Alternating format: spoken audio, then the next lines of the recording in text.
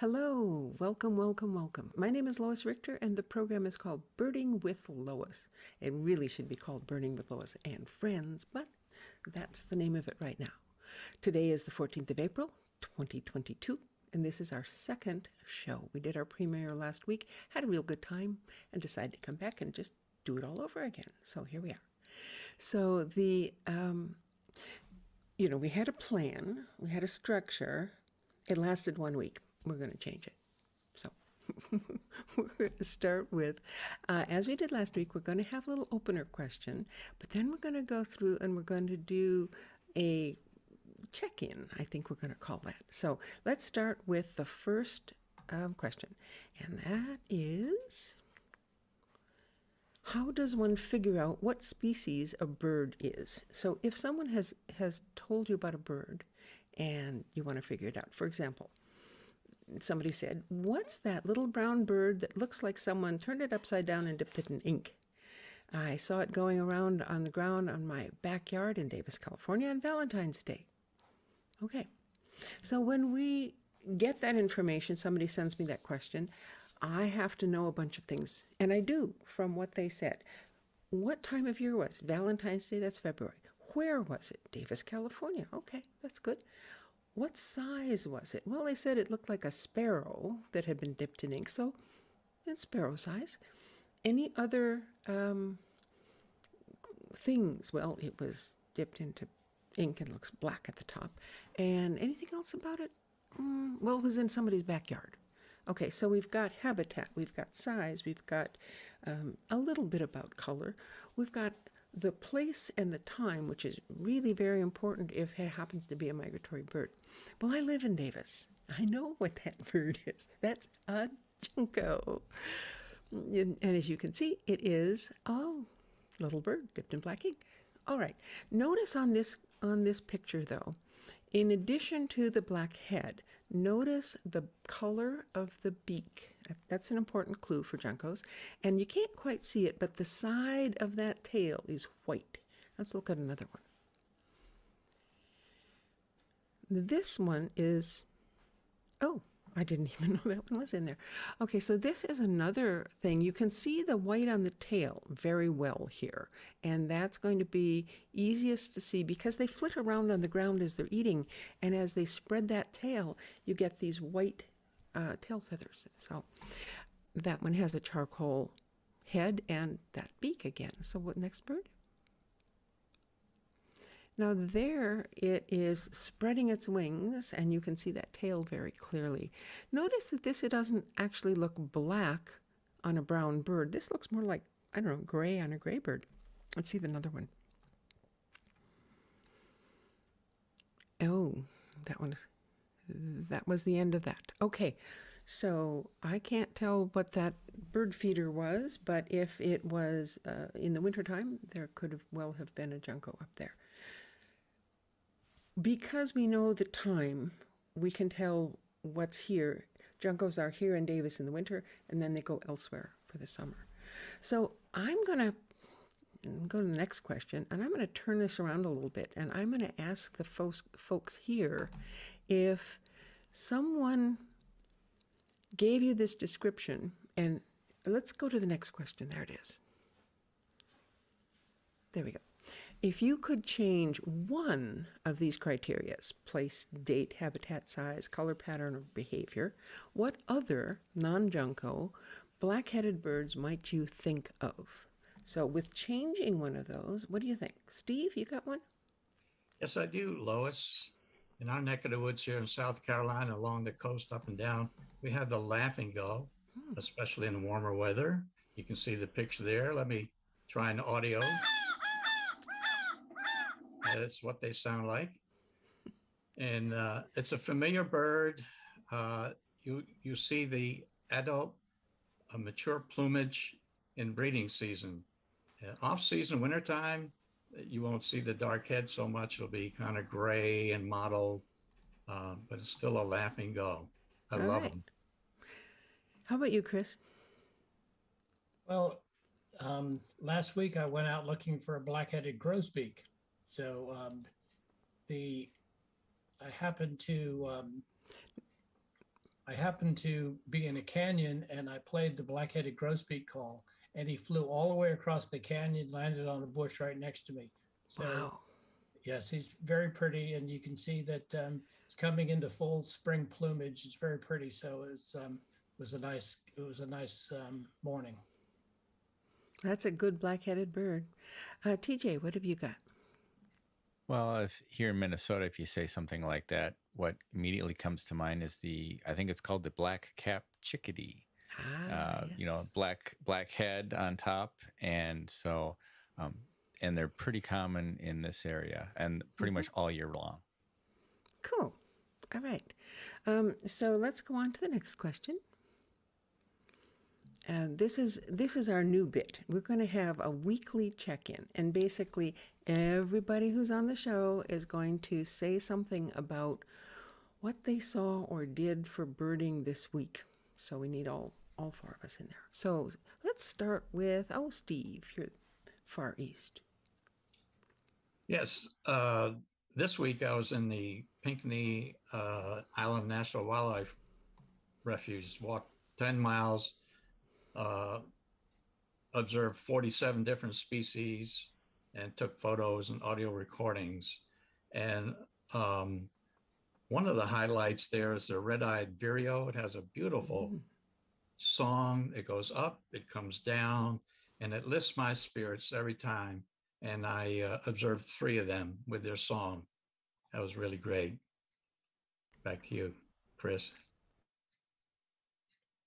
So this week was a very good week of birding. There's a lot of migration going on, and there's a rare magnolia warbler that I happened to get, and so I was underneath this tree and found this beautiful magnolia warbler, and then I got this amazing shot here from underneath that's backlit, and you can see how transparent the feathers are. And it was a beautiful thing. And if you have a chance, you can look down and see the tail feathers are kind of ragged, because flying in eucalyptus trees, they end up getting stuck on the sap. So Tuesday morning, it was very windy here in Carlsbad, and we were down at La Jolla Cove. Let me switch this real quick. We were down at La Jolla Cove, and we were looking out.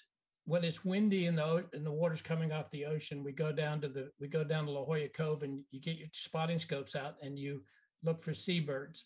And we got a call that there was a tufted duck that happened to be about 30 minutes away. So everybody picked up their scope and they went driving across town, and we got this female tufted duck.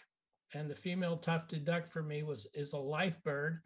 And I chased this thing all over Michigan trying to find it.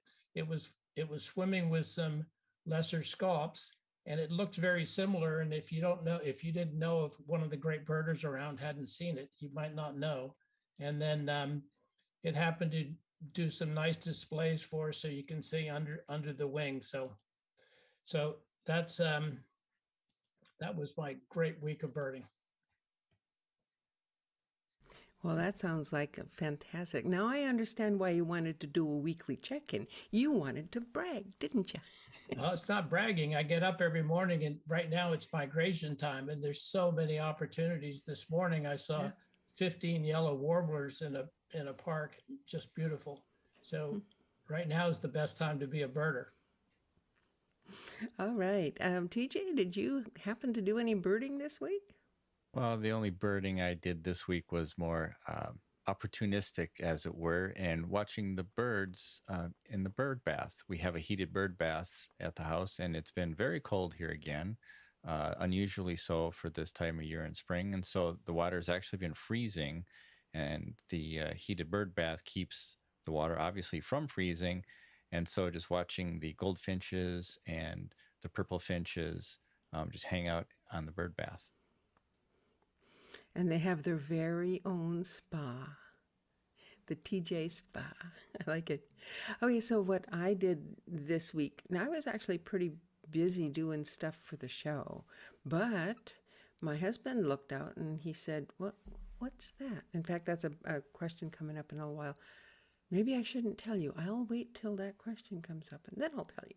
But anyway, other than that, he has counted 6 hummingbirds at one time at the same feeder, which for us is kind of unusual. Usually there's only one at a time, and then somebody will come and chase it off and it'll come back. Except when the family was there. Then there was the 2 parents and the 2 young ones for the Anna's hummingbirds. But a calm week for me, except for that one thing, which I'll tell you later.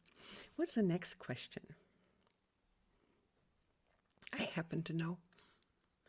On April 8th in Davis, California, I saw a hummingbird that had a red gorget with orangish color on the back. What was it?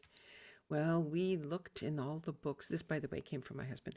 We looked in all the books and we looked at everything, and we were going, now either it's an Allen's or it's a Rufus, and we determined that it was in fact a male Rufus hummingbird. Now I believe I have a picture of a male Rufus hummingbird here. Yeah, isn't that a gorgeous bird? Can you see that? There you go. The gorget, by the way, are those feathers, the bright red feathers. And the red on this hummingbird is different than the red on the Anna's hummingbird. It's a redder red instead of a rosy red. Do you have any more pictures of hummingbirds there? There you go. And again, you can see it. And the little part that's hanging down is the gorget. And again, this is the female. No, that's not right. This is another male, but you can't see the red because it's not flashing at you. So it was very subtle. And then the last one. There you go. Oh, there. We're going to stop in there. I think there's one of our slides that I misread. Anyway, so we'll come back to us now and say hummingbirds are a wonderful thing, but they don't only exist in the Americas. There are birds.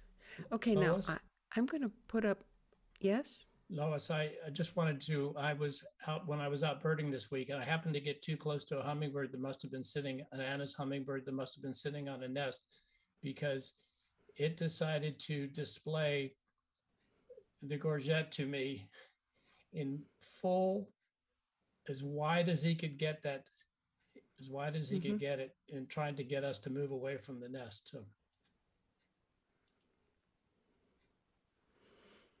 Yeah, and that's what they do. And when they're pointed at you, you see the color, and when they're pointed away from you, you don't see the color. It looks basically black. All right, what have we got for another question? Steve Pattee here on the panel suggests, how do you identify bird songs? What resources do we have to help you learn how to identify bird songs? And I believe the first, okay, I've got to look. The first one is mine, or is, well, put up the first slide, Josh, and then we'll know which one it is. No, that's the second slide. Okay, so I guess the first slide didn't work. Anyway, the first one, Steve is going to talk about the Academy at allaboutbirds.org. Go ahead, Steve. Thanks, Lois. You can learn bird songs from the Bird Academy, Cornell, New York. The Lab of Ornithology is a great resource for all kinds of birding. And they have a website I'll give to you. It's academy.allaboutbirds.org. And you search a little bit and you'll see learn how to identify bird songs. It's a free, there's a video, and then there's text that goes with it. Josh has that up now, Josh. Let's show that. Sam, Peewitty, Peewitty, Peewitty. Quick 3 beers. Drink your tea, drink your tea. I will see you and I'll seize you and I'll squeeze you till you squirt. You can think that this is the warbling vireo talking to the insect. I will see you and I'll seize you and I'll squeeze you till you squirt. Okay. Before I could identify bird songs, they all sort of blended together. Learning how to identify bird songs by ear is super important to develop great birding skills. And the cacophony or the ensemble of birds that are singing really give me like a sense of place. It's for me like wearing a comfortable blanket. I feel secure when I know who's singing around me. It makes me feel like I'm maybe a secret governmental agent who's always aware of their surroundings. They know where everybody's seated in a room, right? So it's kind of like that. It allows me to go out into Okay, the that's forest enough. any time of the year. Thank you, Josh, for showing us. By the way, I should introduce Josh Kaufman, who is the person who's doing our media management. There he is. Yeah. Thank you, Josh. Okay, so Steve, that was the video that you were wanting to show, right? Yes. Also, actually, I use Merlin in the field, also from the Cornell Labs. It's merlin.allaboutbirds.org. And you can download the app to your phone, take it out in the field like I did this Monday going to the Pinckney Wildlife Reserve, and play the app. It'll listen to the bird or birds, and it will give you suggestions on what they are. Usually right. You do have to be a little careful to confirm back, but it's one of the best bird ID apps that I've used. Another one that I used more often and still do a little bit is BirdNet, also from Cornell, birdnet.cornell.edu. Also very helpful in the field. Okay. And I came up with, I did a little research on this, and I came up with two. I went to Macaulay Library, and I don't know if you know about Macaulay Library, but it's a place where you can go and you can look up pictures, videos, and sound recordings. So if you could show me that little sound recording there, that is a picture of the recordings of, this happens to be a Eurasian collared dove, just because I needed a sound. And we're not going to play any of them, but you can go in there and you can listen. And these are recordings that people have made and then submitted to Macaulay Library. And the next one, the next one, please. And this is a wonderful YouTube on teaching children about birds. So if you can start at the beginning, please, because he's halfway through already. There we go. Bird sounds is what it's called. Cardinal.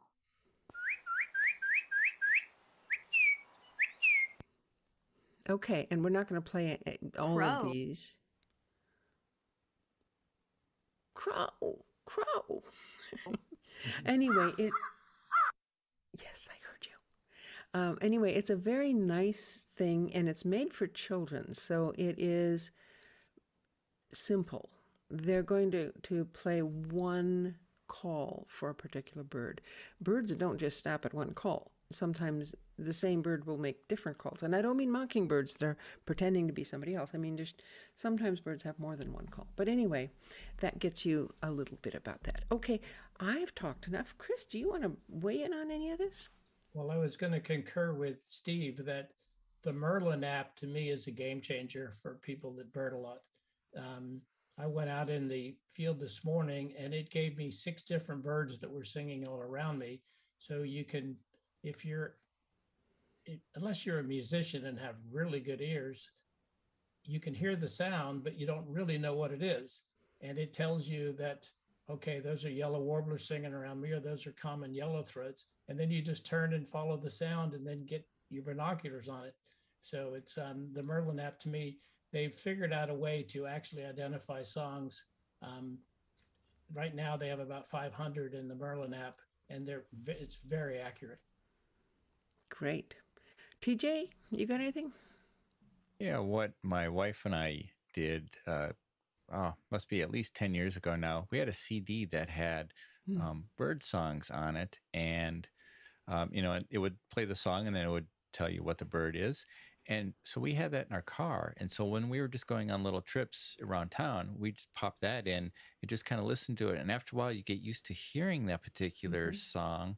And then you're like, oh, that's the cardinal, or that's the blue jay trilling, or whatever. And so it just hearing it over and over, and hearing them, okay, this is like the old see and say, this is a bird. And you would hear the robin there. And that's how I know that that's the robin and the see and say. But just hearing that over and over and kind of that repetition just kind of cements it into your brain. And so then now it's like I'm sitting at my desk, I can hear the birds outside. I'm like, oh, there's a cardinal out there, or there's a blue jay out there or something. So I can tell what's just outside just by hearing it. That's very good. And it's very, very fine that you all can do that. And the older you get, the less hearing you have. So the harder it is for me to hear those high squeaky ones. So people will be walking around with me and I'm doing a bird too, and they'll go, what's that? And I'm going, what's what? This is a high squeaky little, no, sorry. But one of the fun things is that if you have a good bird app, and we will get to that a little bit in the show to what bird apps you can have, that you can, if you find a species of bird, usually they will have recordings, several recordings of what kinds of noises that bird makes.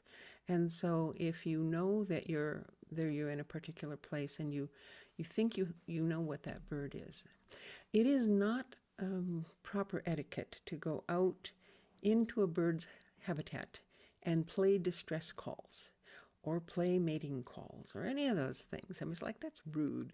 But in your own home, when you're trying to figure out what things are, perfectly fine. Or if you play it just really softly so you can compare what you're hearing to what the thing has, that's fine. That's just, okay, I think we've done that question, haven't we? Let's try another one. Here we go. Now, question is, are there any good and free videos to watch to help me learn to bird? And I'm going to recommend one that is, it's a YouTube video, but it was made by the Cornell University folks. So Josh, have you got that one queued up for us? That's it. And just play just a little bit. So these two are professional. And we're just at a small woodlot. It's only about 10 or 15 acres.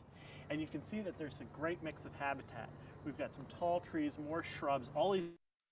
Okay, that's enough. That's enough for that one. They have an entire series on learning how to bird. And they go from everything from how do you decide what size something is? How do you figure out what are the important things to know about? So it's a very, very good series. And then the next one is another one called Inside Birding. Wait a minute, that was Inside Birding, wasn't it? Okay, have you got another video up there? Maybe not. We're doing this new procedure where we find the videos and then we send them over to the media manager, and sometimes there's a little typo or something. So we will assume that there is not. But Inside Birding is a series. I would suggest you go to Cornell and find out about it. Okay, Steve, what have you got? Your mic's off. Are we still going over birding apps? We're doing videos to watch on your computer later, not apps to carry around with you. That's later. This one is audubon.org. And I like to go birding at night for the nightjars, whippoorwills, chuck-wills, widow, and the nighthawk. And I'm on the audubon.org site, and I scroll down to Welcome to the Dark Side, your guide to nocturnal birding. And it has a whole host of videos, pictures, audios. There's one of your favorite hummingbirds. I'll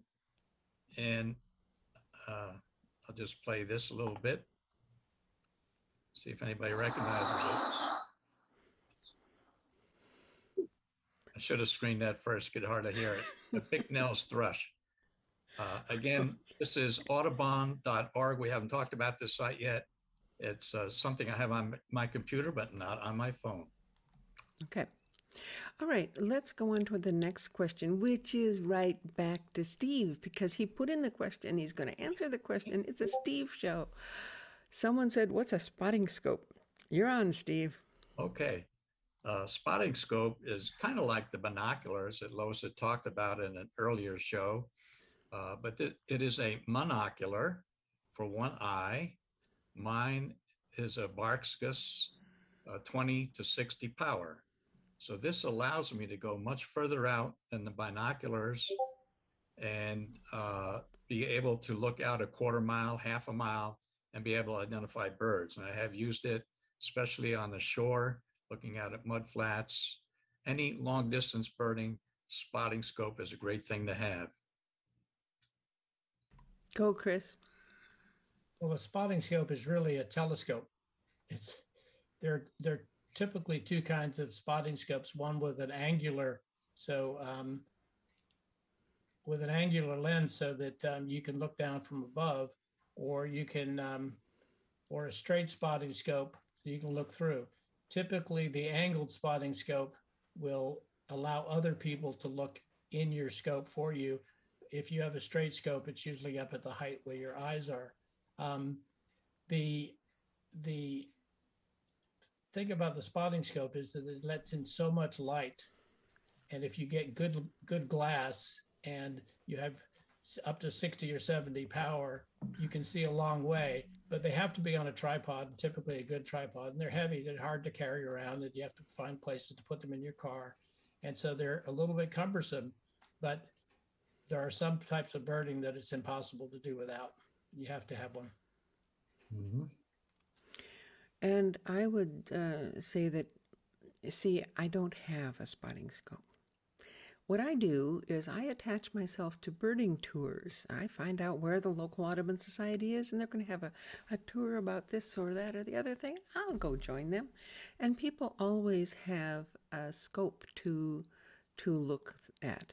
Now, I only use it when I'm looking at things that don't move, like ducks on the water. Well, I mean, they paddle around a little bit, but they're not flying.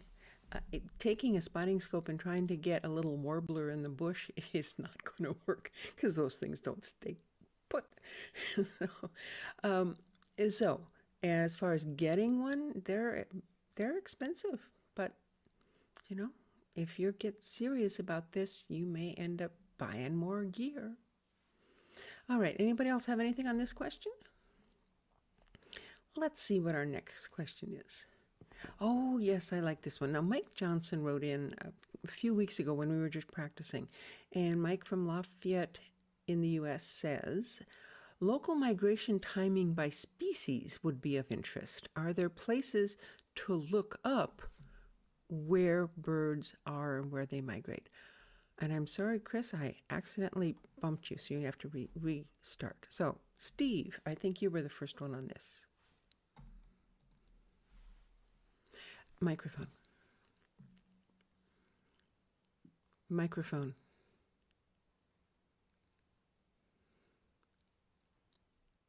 I'm sorry. Thank you, Lois. I use birdwatchersdigest.com, and it gives birding by region. I'm looking at the South Carolina birding by season, which is now spring. I scroll down, and it's talking about the bird migrations here at this time, some of the hot spots to look in, the timing, late April through early May, some of the birds to look for.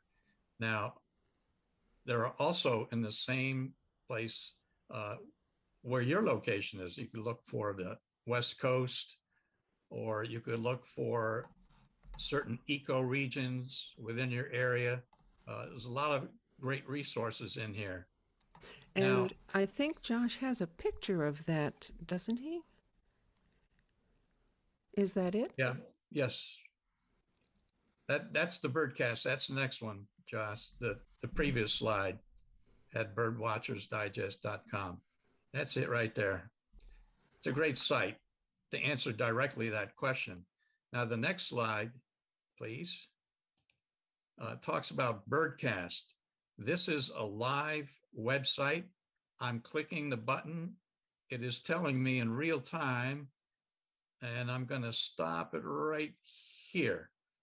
April 14th, 2022 at 19:35. That's 7:35. That's about an hour ago Eastern time now. There were approximately 15.3 million birds in flight. It shows, as you can see in the picture, the U.S. map, and those shaded areas, the blue is low migration. The orange-red is a little higher migration, and you don't have the one with the line. But if you were to go a little further, it shows the migration line north-south on the East Coast. It goes right through where I live in Beaufort, South Carolina. So this is an excellent one. Again, it's birdcast.info, and look for the maps. Back to you, Lois.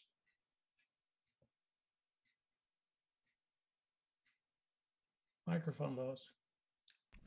Thank you. Did we get the Birdwatchers Digest in there too? I think. All right. So Yes. I'm going to tell you about one. There's a couple of things. Now, the thing that is going to be up on the screen right now is from the iBird Pro app. And what it does is any species that you look up, you can look at the map and it will show you the range, and it will show you where it is in the summer, where it is in the winter, migrations. So it's a very useful tool, and it has that for every single bird. And then let's go to this next one. If you can't find your information in a generalist sort of way, like we've been talking about here, sometimes you'll find specifics. Now, this is a blog, and they are talking about migrant warblers. And so they have created their own maps with their own migration site. And as you can see, this particular warblers, they're going down one side and they come up the other side. But so if you don't find anything general, if it's a specific species, go check it out. All right, are we done with that one? I think. Just one more. Go ahead. So to piggyback on Steve's thing, tonight on Birdcast, there are 85 million birds predicted to migrate into the U.S. This is the prediction map from them. So 15 million at the moment, which Steve was saying, but 85 million tonight. So that's migration is happening. That's impressive. I mean, just the picture's impressive. All right. I gotta ask, how in the world are they going to know how many birds there are? I mean, nobody's going to go out and count them. Because eBird can tell how many birds are being reported, and the radar can tell how many birds are in flight. So they can, and so what happens on the radar, so if there's a big strong headwind and 85 million birds are coming in and there's a big storm front coming down, then that's when you get all of these, the birds drop as soon as they get over to the shore. And that's how, from the movie The Big Year, when they were chasing the birds that just dropped, that's how they did it, because of the headwinds that they have to fly, because they're flying over water mostly, except the ones in Texas. So. Okay, next question. So this is again from Roy Myers in Maryland, and he writes, there's a red-tailed hawk nearby. Is there some peculiarity of their behavior that I might find an optimal time to try and photograph it? Now, I'm not sure if we didn't cover this last week, but maybe we did, maybe we didn't, I don't remember. Anyway, so red-tailed hawk, what you need to find out is their habitat, what kind of place they like, perhaps how they hunt. They are a very large bird, and their feet are very large. So this foot, it could be on a post, that would be fine, but it can't hold on to a wire because the feet are too big. And so if you see a hawk on a wire, it's not a red tail. But if you find that they're hunting in a particular field and there's a post there that they like to hang out on, just drive by and stick your head out the window and take a picture. I mean, that's not a really great way, and it may not answer a peculiarity of their behavior, because to my mind, their behavior is that they soar overhead, they sit on a pole, and then they swoop down and, pick up lunch. Chris, did you have anything you wanted to say about that flight? The red tails, the easiest way to photograph a red tail is when it's in the air, because you can look up and see the red tail, typically backlit by the sun. You can find them sometimes early morning sitting on top of telephone poles because they look like big, large blobs, and usually with dark backs and kind of a V formation on their back. but they're very popular. Their habitat is anywhere in the United States. In Mexico, they're one of the most prolific species of hawks out there. They prolific hunters. So no, you can't sit there. He's not going to come back to a feeder, but it's you did most of the time you can see one. Steve can probably tell you go out every day and you can see red-tailed hawks out there. Well, let's look at the next question because this segues really well right into that. And this one from Minneapolis, TJ Asher. Hello, TJ. Does the panel have any tips for getting decent pictures of birds? And I'm going to call on you first, TJ, to see if is there any more you want to explain or what you're doing? Well, I'm sort of throwing the ball to myself a little bit here, although, there's a lot of talent here on getting pictures on birds. But advice I would offer is get as close as you can first. Some birds allow you to get closer, some birds don't. So whether you actually get physically closer or you have to have a lens that allows you to bring that bird closer, just kind of like we do with binoculars or a spotting scope. And depending on how far away the bird is, sometimes you might need to bring out something like this, to get closer, as it were. So this is a 400 millimeter lens. It weighs about 12 pounds. Definitely needs to be on a tripod when you're using something like that. And they do make special gimbal heads to allow you to be able to try to track birds in flight. The next piece of advice I would offer is watch your background, because our brain has a great ability to sort of isolate what we're looking at, and we can kind of ignore everything else that's in the background. But when you're taking a picture, the camera doesn't ignore anything. It sees everything. So even though we're saying, oh, look at this, little chickadee or a yellow warbler or something on the branch, well, when you take the picture, then suddenly all you see is just branches and everything going all over the place. So it really makes it hard to see your subject in a photograph compared to when you are looking at it live and your brain is filtering out all the unnecessary stuff it doesn't want to look at. So just pay attention to your background. And if you can maybe change your angle a little bit to get a background that's slightly less busy and full of stuff, that will also improve your photograph.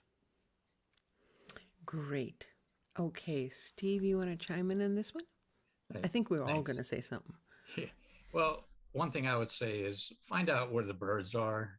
There are places around you that people know about and talk about. You can find them on eBird or Facebook or wherever. Get to where the birds are, like a rookery. We have a cypress wetlands nearby that has white ibis, snowy egret, great egret, common gallinule, by the hundreds in there. And there are walkways around it. Beautiful place for photos. Another tip I might have is I started birding about 2 years ago with my smartphone. Well, that's great for taking selfies and things like that, but it's not great for birding. Try to get if you're going to get a little more serious, I did with a Nikon D3500. Right now, they're about $500 on Amazon. So that's not a small decision for people like me, but it made a world of difference. I don't quite have the money for that 400 millimeter. I think Chris should, but mine goes out to 300 millimeter. That's 6 power. And that gets most of what I need for the more distant pictures. And you don't ever talk about audios here. That's another day. Another day. Yeah. Hey, Chris. So I birded for 40 years without a camera. Spent my money on a great pair of binoculars, and I went with a lot of people. I didn't feel like carrying around the camera, because when you go out birding and you have a big lens like that, TJ, it's a lot of weight. You're afraid of going through the brush and banging it, your stuff. So I ended up this year, I was birding with somebody and he had a really nice camera and a really nice spotting scope. And I said, boy, you're brand new into birding, but you bought really good gear. And he goes, you can't take it with you. So I went out and just got a Sony point and shoot. It's It's a little bit more expensive than Steve's, but it's, like $1,500. But it goes out to, it's got a fixed lens, but it goes out to 600 millimeter.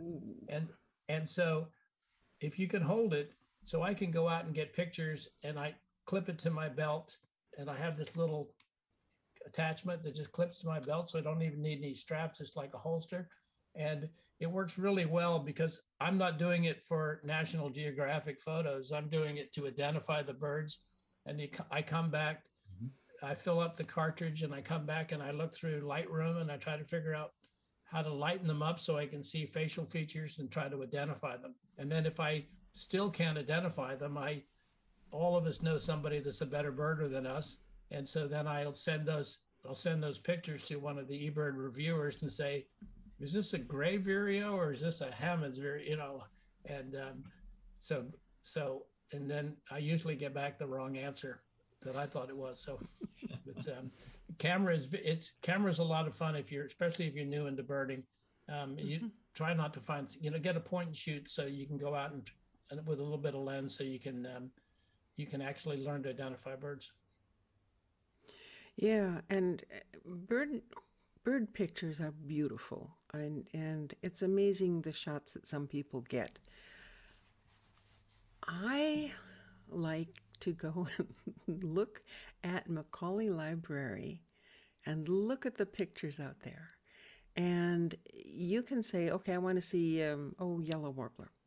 Thousands and thousands of pictures of yellow warbler. Well, you can search, you can filter the search, and you can sort the search. And so I say, okay, show me the best pictures.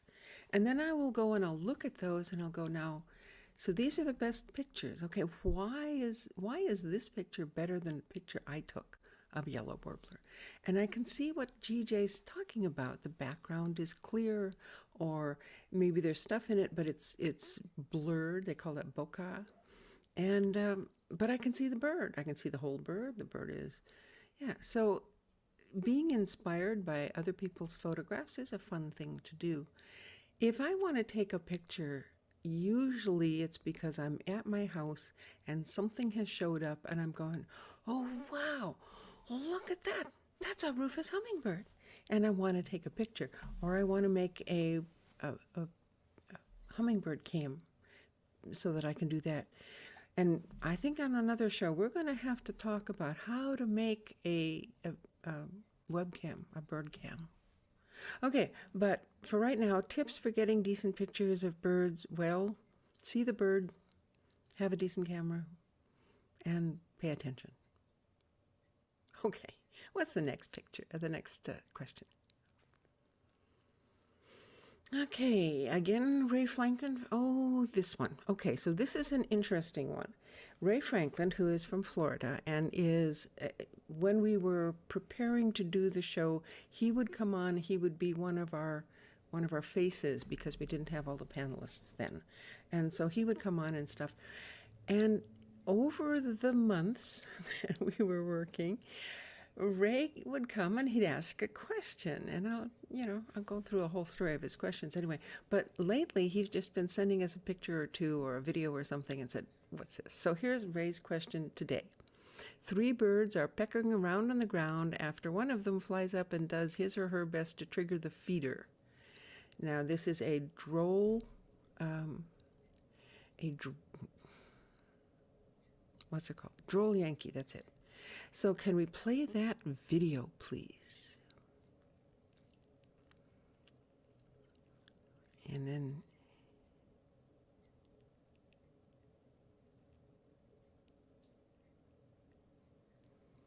okay. So what the feeder is, the feeder has, okay, that's enough of that. So the feeder has a edge here, and there is a little bird holder here, and when you sit on it, you can get your little beak in there and get some seed. But it is weighted so that if some heavy bird comes on it, the perch goes down and it shuts off the feeder and there's no food coming out. It's to discourage those big black grackles that are so common in Florida. Anyway, so he got this wonderful feeder, and it was working really well, except for a couple of things. And one was this bird has figured out how to flutter, almost land, and then flick some stuff out, and then it'll be on the ground. So did anybody notice what bird that was on the ground there? Yes, it was a mourning dove. Okay, I couldn't tell if it was a mourning dove or a Eurasian collared dove. So mourning dove, okay. Yeah, 3 mourning doves, and they typically eat off the ground. If they're smart, if they can get into a feeder, they'll get into the feeder, but they typically eat off the ground. So. Yeah, and these were just flicking some seed out. My guess is that some seed had spilled, and as they were working their way around on the ground, they found some seed and went, oh, up. Because they were smart enough to figure that one out. Anybody else want to weigh on this one? I think that, Josh, did you have something? Oh, no, that was for the video. Thank you. Our procedures, you see, since Josh is the media manager, and if we want to show a video with a person, then we have to anyway, never mind. TJ. Yeah, so I can speak to the effectiveness of those droll Yankee feeders. I've got 3 of them in my yard, and they work really well, especially for keeping squirrels out of them. I don't have such a problem with other birds like grackles trying to get the seed. I have problems with squirrels trying to get at them. So they work extraordinarily well for keeping squirrels out. And what I have noticed is the finches tend to be super finicky.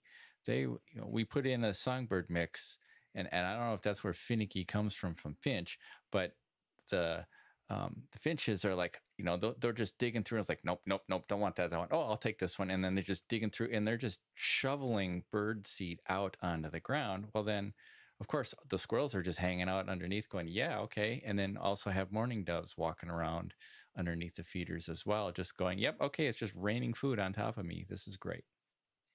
So that's one of the discussions we had with Ray was how to make it the least messy. Because if you have a mixed seed feed that you're putting out, then they will absolutely, and it isn't just the finches, lots of those little birds will go, I don't want this, I don't want that, oh, I want that one. But if you put out a single seed that most of them like, and I use chopped sunflower seeds. It's called medium chip when you buy it at the poultry stores and stuff like that. And it's chopped up so it cannot grow. So you don't have that problem of all those millet things growing on the ground. And not a lot of it is thrown away, so you don't get that slimy mess underneath. I guess I'm not being very encouraging to people to put out bird feeders, but it really, it takes care of a lot of the problems. And most of the small birds that are going to be at your feeder are going to really, really enjoy that sunflower seed because it's just the meat. It doesn't have all those white black shells or anything. Very high nutrition. Yeah. Okay, so I don't think we actually told the backstory to this. Now, Ray came, the first time he came, he said, I have this problem with these grackles coming and eating the bird seed that I want to feed my little birds with. And he showed us a picture of a feeder, and it looked like a little birdhouse, and then it had a compressed suet, seeds and suet, sort of nailed to the thing, and then there was this little roof to keep the water off. And so we talked about, well, maybe making the roof bigger so that the little ones could get in, the big ones couldn't. And and then somebody said, and I think it was TJ, droll Yankee. And so Ray went, okay, we'll do that. Then he came, what bird seed should I thing? We convinced him to get chopped medium chip sunflower seeds, and he did that. And it was great. It cured his grackle problem, no problem. And he had it out behind his house. He lives in Florida, and there is a lake behind his house. Between him and the lake, there's a walking path and then some vegetation. So he put his birdseed out there. And none of the big birds that landed on it could eat it. But he has sandhill cranes. Sandhill cranes are huge birds. And so they wouldn't land on it, so it wouldn't close. And they just go in there and they get some, throw it out for the babies and stuff. So anyway, yeah, Ray has been having fun. He told me that it's all my fault that he's gone out and spent all that money on gear. Okay, how are we doing? I've got about another 10 minutes. Let's go on to that next question. Here it is. JD in California asks, what are some good apps for my phone? First, so I will put my picture up, and it is allaboutbirds.org, has a review of the best iPhone apps for learning bird songs. And have you got that, Josh?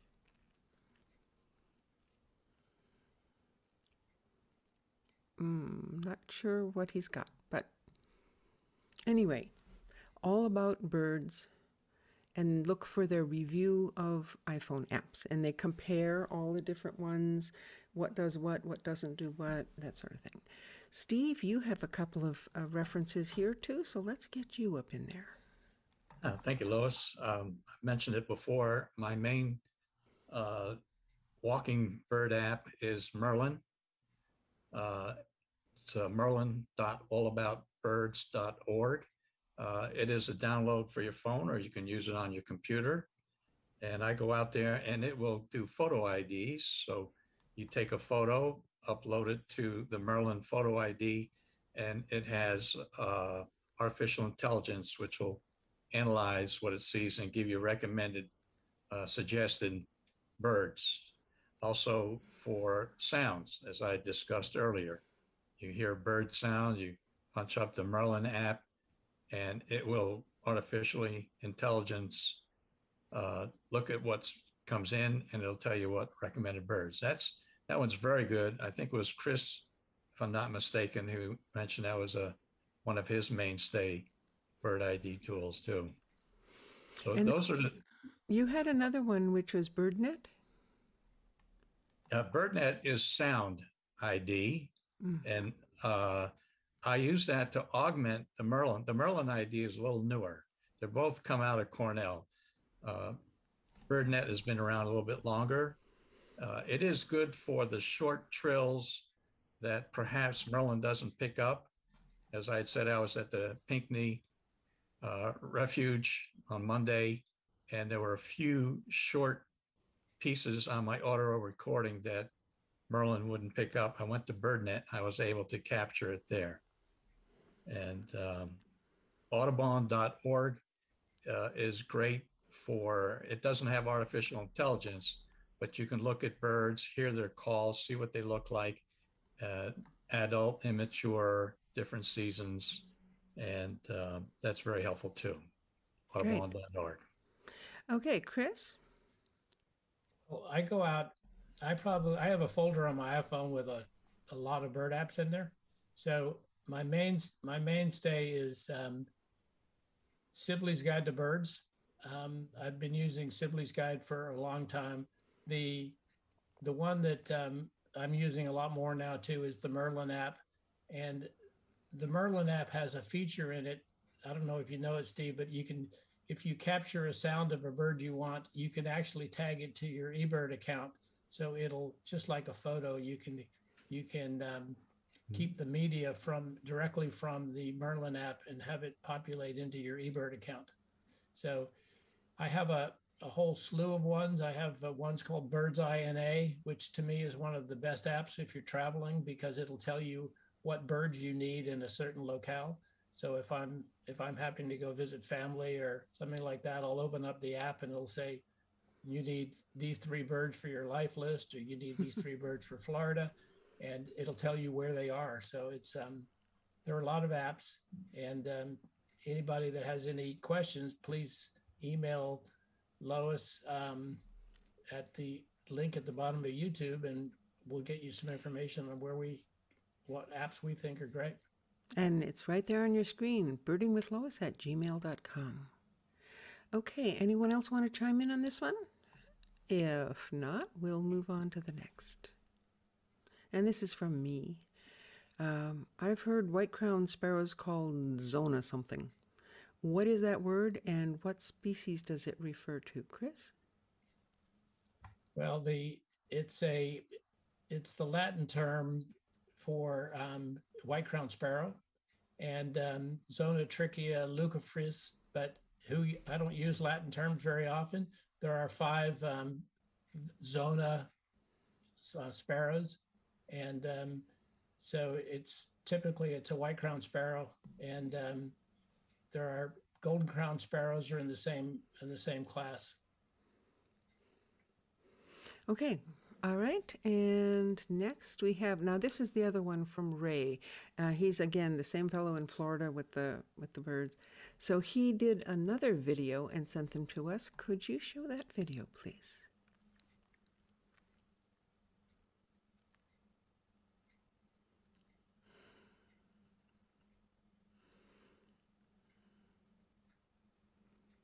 And so these are obviously ducks.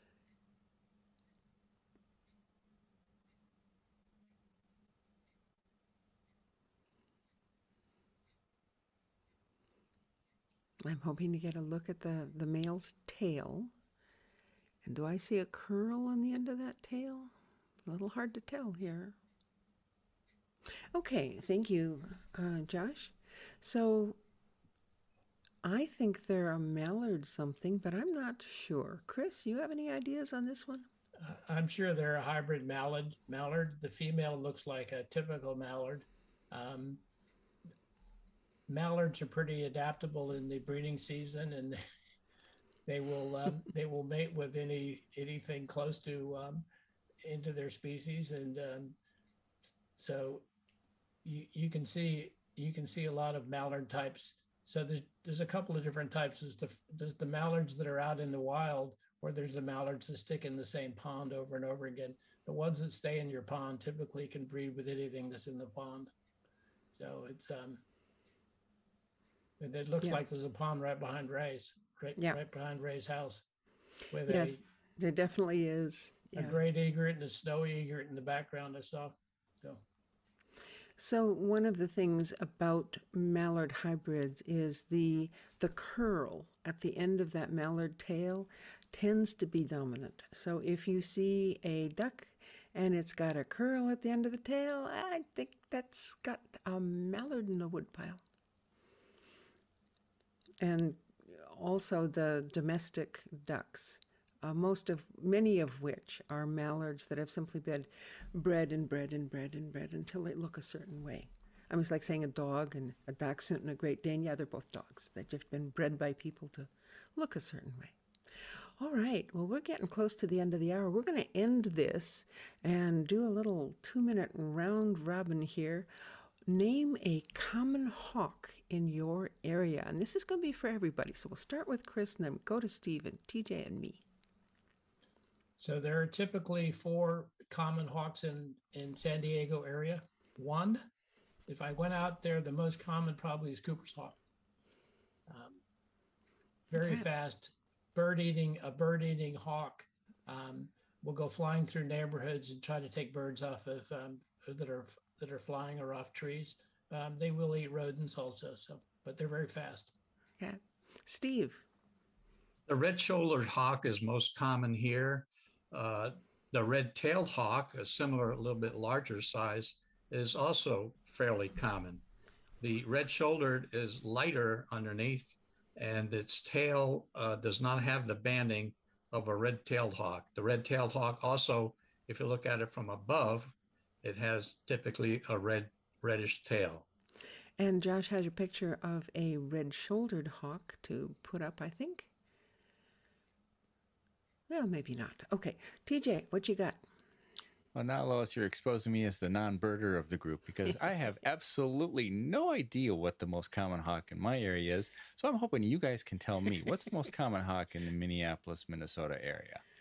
Oh, that's a hard one. I have not lived in Upper Peninsula of Michigan for years, so I'm gonna have to pass at that. We'll come back to this some other time. We'll use it as a closer again, and we'll talk about hawks.